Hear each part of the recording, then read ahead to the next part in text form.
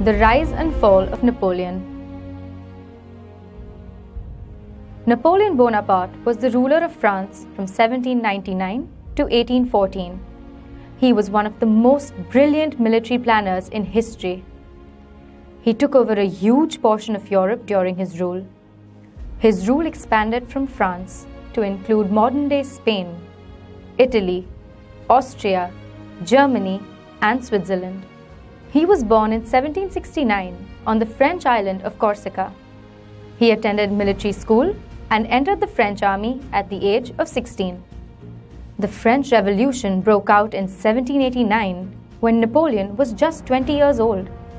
The people of France decided to overthrow their king, Louis XVI, in pursuit of a democratic government.